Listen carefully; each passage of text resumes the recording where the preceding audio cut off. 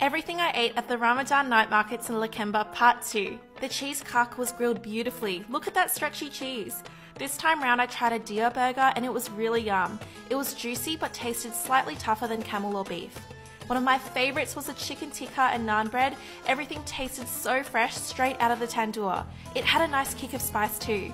A lot of people recommended the beef shawarma and I can see why. It was so tasty. This is ice cream rolled in pistachio. It had a nice bite to it. The potato on a stick is a classic and a great snack. Lastly, I tried sahleb. It was thick, fluffy and was a great sweet drink to end the night.